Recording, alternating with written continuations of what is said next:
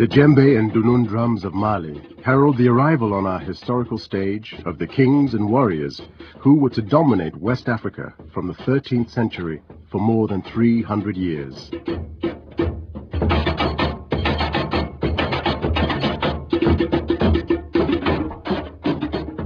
A roll call of men, some military geniuses, some great innovators or patrons of scholarship in the famed city of Timbuktu. Enter the Mande kings Sundiata, Sani Alibert, Mansa Musa, Abubakari II, and Askia Mohammed, kings of the empires of Mali and Songhay. We had great kings who traveled a lot. We had a great civilization. We have one of the biggest universities in the world in Timbuktu at the time, and for Mali it's a very important period. These kings were to become the stuff of legend, and their empires admired across the world for their culture and riches.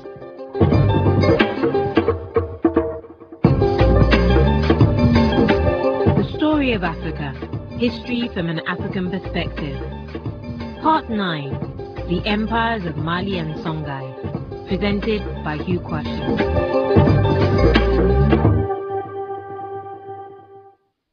The great empires of Mali and Songhay rose phoenix-like from the ashes of the ruins of the old Ghana Empire, which had dominated the Mande area between the 4th and the 11th centuries. The Ghana Empire emerged from the Mande-speaking areas which today span Mali, Mauritania, Senegal, Guinea, Gambia, Ivory Coast, Burkina Faso, Sierra Leone, and Liberia. Its wealth was based mainly on gold, kola nuts, millet, sorghum, and slaves.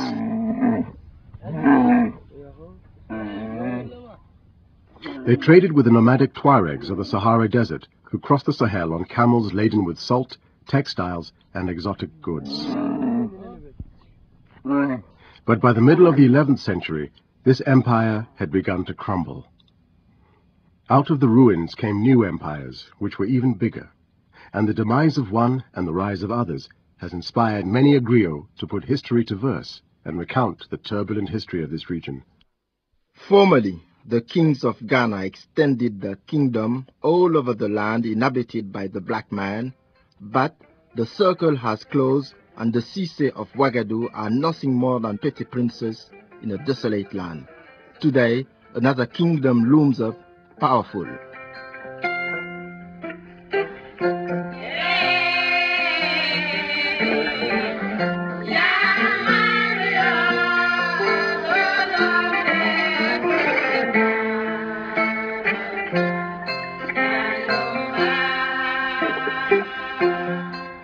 Janjo in Mandingo is a song dedicated to the bravery of warriors and has been sung to all those devoted to protecting the land and its people since the era of the Empire of Mali.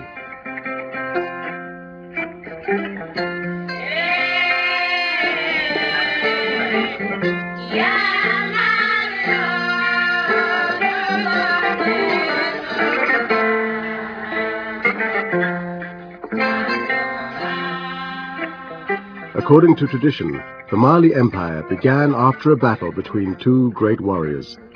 Sumauro, the king of Sosso, was, according to legend, an evil sorcerer as well as a strong soldier.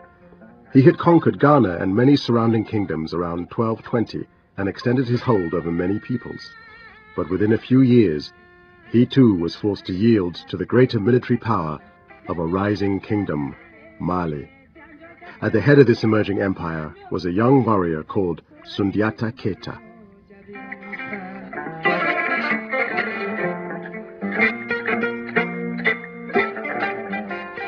Sundiata Keita, the son of a hunchback woman, had been prevented from taking his rightful place on the throne of his father's land of Niani in present-day Guinea. At the age of 18, he fled into exile with his mother and siblings. Professor Togola is the director of the National Ministry of Arts and Culture in Bamako, Mali. I think Sundiata played a very important role in the building of the Empire of Mali. That information, we all from the griot. After a series of battles and strategic maneuvers, he managed to recover Mande territory from the old Ghana Empire and extend the boundaries of his empire even further. By 1240, he had not only returned to Niani to reclaim his heritage, he had also formed alliances to defeat the king of the Sosso. Before Sunyata, there were just little kingdom in the Mali. From Mali to Guinea to Gambia to Senegal, the name you hear the most, is Sunjata, because he was the builder of the Empire of Mali. By the time he was 30, many kings depended on Sundiata for their security and indeed their sovereignty. They paid him tribute, and in a great ceremony in Kangaba, a historic state for the Mandi, near the Futa Jalan Mountains in Guinea's highlands, 12 kings of the savannah proclaimed their allegiance to Sundiata, and he was hailed Mansa, or emperor. Under him, the capital, Niani, and other cities such as Jene entered a new, glorious era of peace and prosperity. Dr. Samuel Sidibe is the director of the National Museum in Bamako. The important economic aspect of this empire was given by the trans-Saharan commerce. People come from North Africa through the Sahara and buy gold, buy slaves, and go to North Africa with this gold and this slave. Trade increased through the work of the Julas, the merchants who controlled the caravan trade across the Sahara, and under Sundiata, the foundation was laid for other even greater developments and new changes. By the 8th century, Islam was growing in importance in the region. People still practiced traditional religion, and many rituals were still being performed to appease the gods. And Sundiata did not encourage his people to behave otherwise. The National Museum in Bamako holds a number of terracotta statues which reflected this pre-Islamic culture. We have these nice statues coming from Jene, dating from the 13th century. It's a statue linked to animist tradition. And we know that at this period, Islam was becoming very important to Jene. This statue has been discovered. We've seen the original head disappear. Maybe just to say, we are not now animist, but we broke the head to just say, okay, the statue is no more useful for us. Jojo nama kafira kaba ninkera hera kura mande kau kabakari de kafira jalima nyogo hera kura ye. By the time of Sundiata's death, Islam had spread throughout the Empire of Mali, sweeping away many ancient customs. Such historical events are the raw material for the orations of the griot, such as Sadio Diabate from Mali. Here she sings in praise of Sundiata's descendant and the next great Malian emperor, Abubakari II.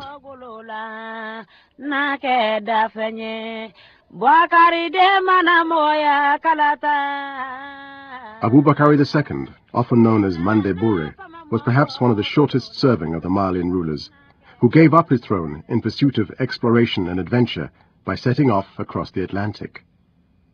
Mansa Abubakar II is the only African who has tried to go to America before Christopher Columbus. Professor Ali Ould Sidi is the chief historian responsible for establishing the city of Timbuktu as a World Heritage Site. So griots in the Mande sing songs about the history of Abubakar II and the expedition he has organized, because he sent his boats from Gambia.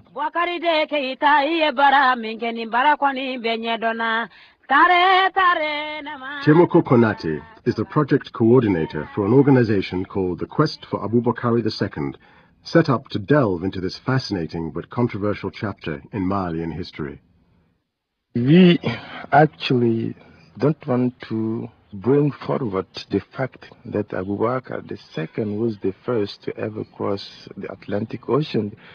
We know through evidence that the Vikings from Norway have been there long before, and also the Chinese.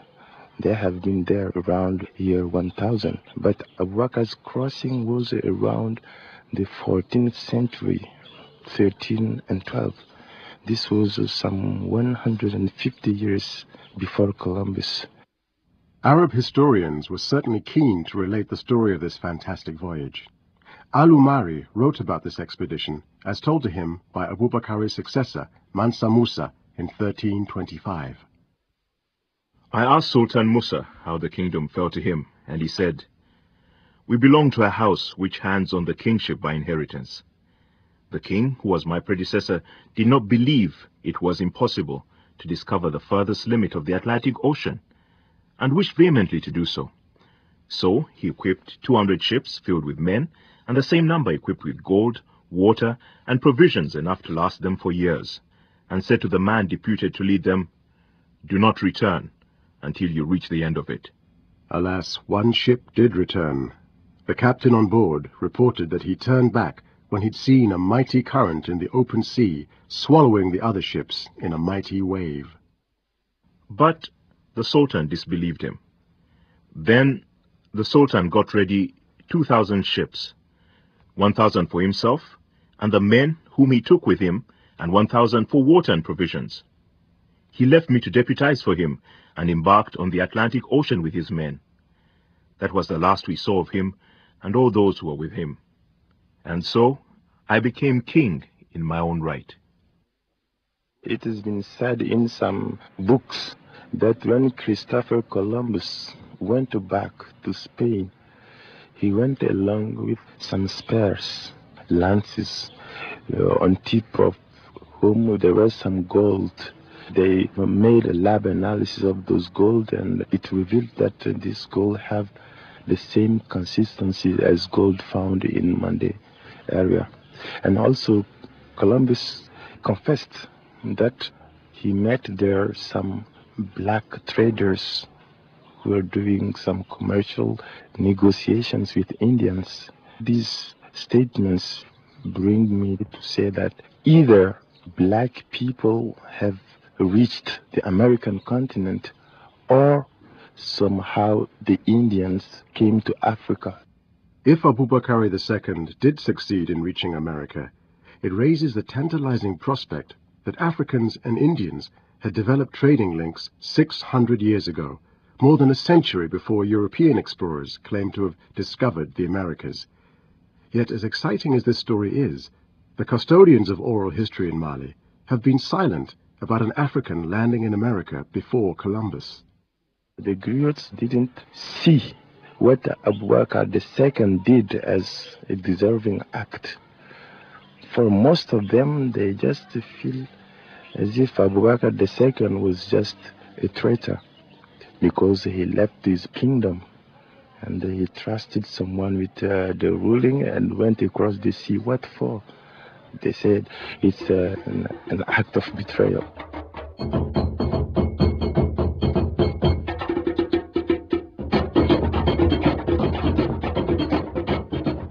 Yet if not for the abdication of Abubakar II, the Mande would not have reaped the benefits of his successor.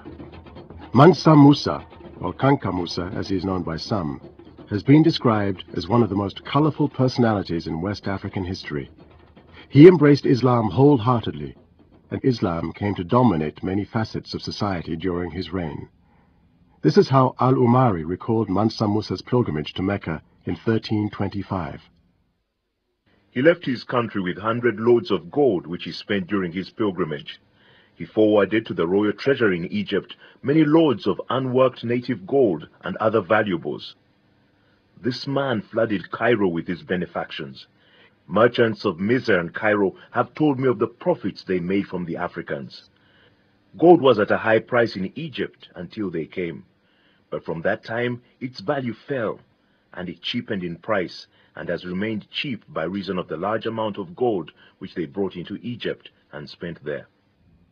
However, Mansa Musa earned a reputation both home and abroad for more than lavish spending and the ability to cause rampant inflation.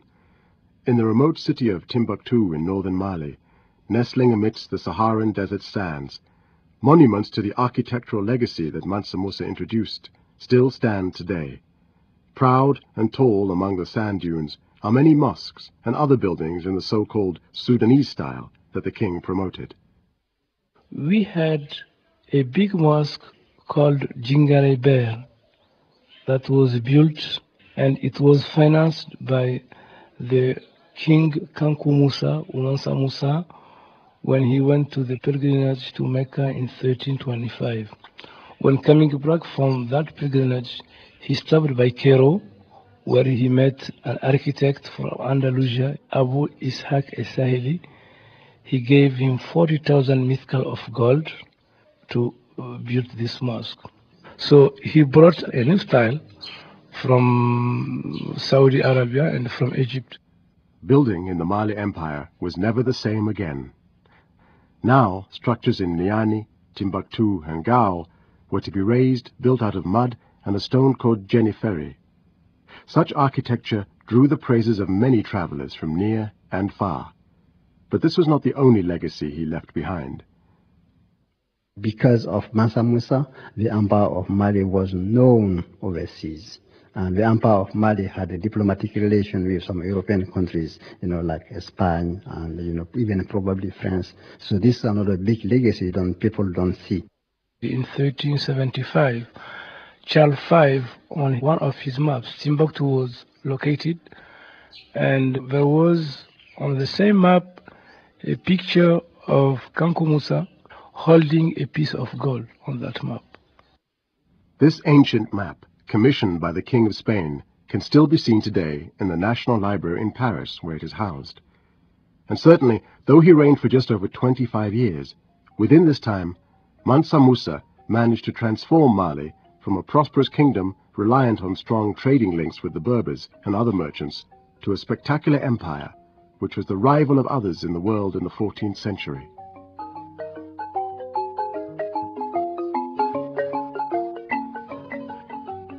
Under Mansa Musa, it could be said that the Malian Empire consolidated its glory and power and reached its zenith. It was through him that faith in one God took precedence, and Islam became the religion of state across the whole land, even though it was largely confined to the elite and not practiced by the masses. The Islamic character and structure of the empire nevertheless took shape, laying the foundation for the others who were to follow.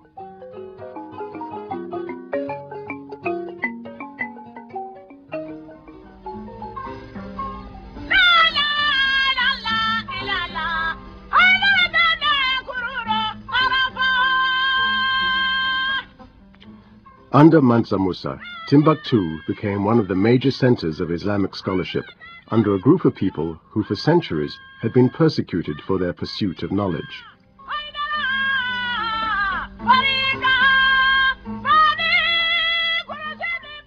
By the end of the 11th century, according to some historians, the former city of Walata, which does exist nowadays in Mauritania, was called Biru. By the end of the 11th century, the scholars of Biru were fighted by the Almoravids, by the Berber people, and they came here, Timbuktu, to get refuge. So they found their own sector called Birunche Kunda, and that sector was a part of Sankore, which was also the quarter and the mosque. By 1332, Mansa Musa was dead. His death was the beginning of the end of the Malian Empire. A series of dynastic struggles for the throne occurred against a background of economic decline. As Mali weakened, Tuaregs and Saharan merchants were beginning to rebel against paying tribute to the inefficient and weak Malian kings.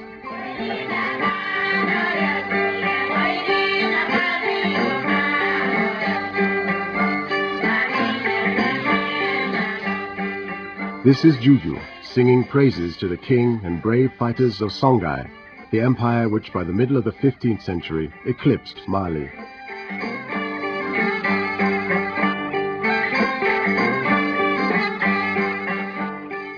The Songhay Empire was even much bigger than the Empire of Mali. So it was really a huge territories going probably from Nigeria almost to the Atlantic Ocean, and was probably one of the most elaborated political power in West Africa.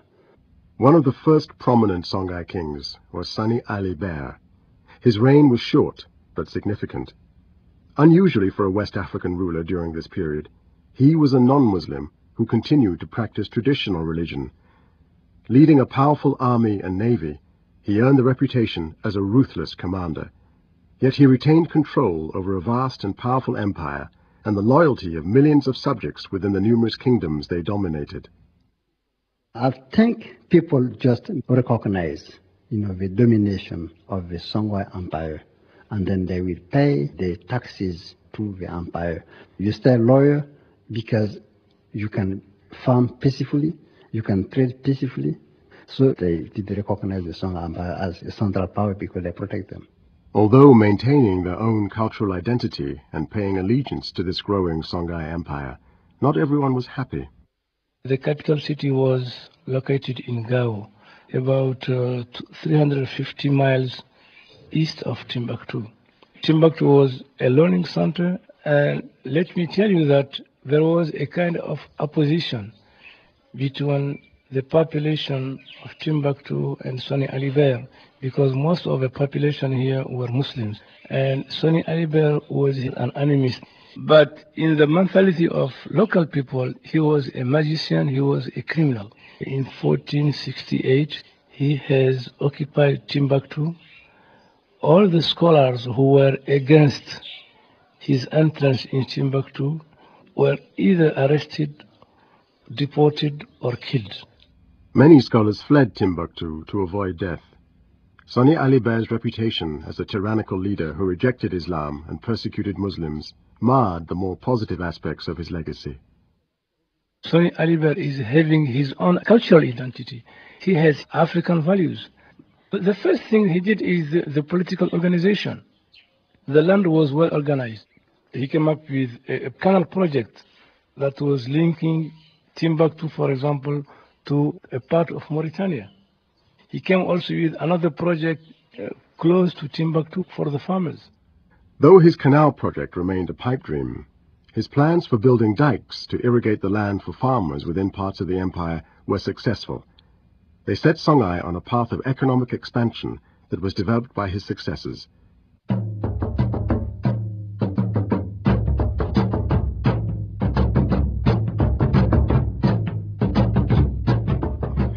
It's not clear who directly succeeded Songhay Aliber, but by the late 15th century, the empire was being led by Askia Muhammad, a man who wrought changes, most notably in the development of universities and centers of learning, and establishing Islam as the religion of state to be practiced not just by the elite, but by the masses.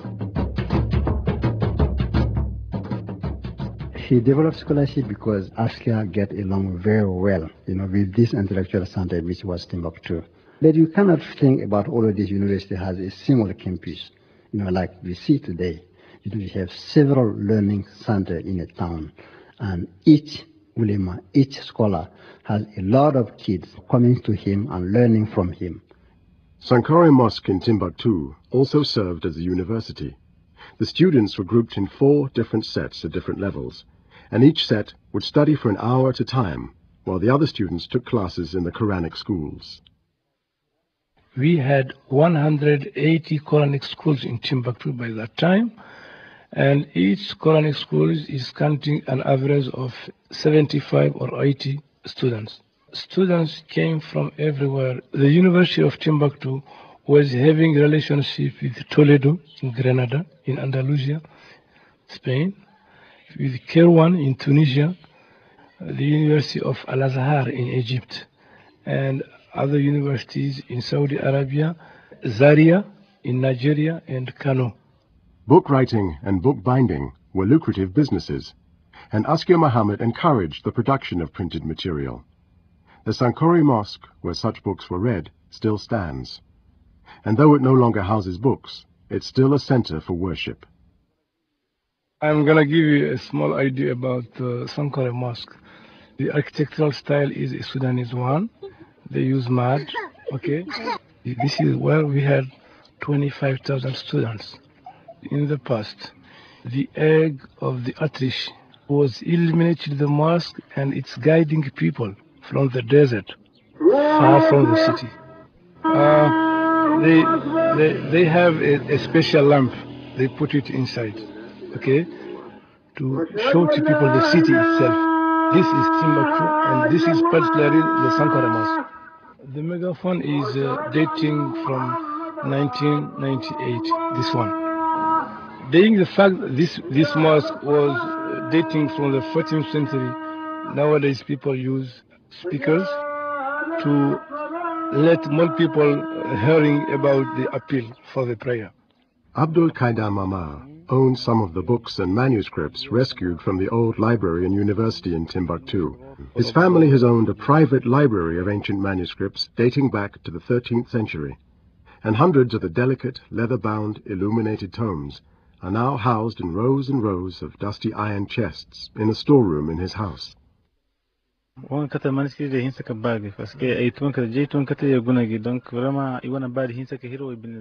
a young age, I've been really interested in the old manuscripts. I am very proud that I am protecting them and looking for a way to save all these manuscripts.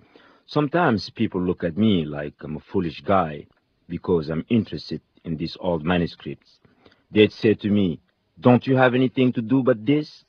But probably they don't know the importance of heritage.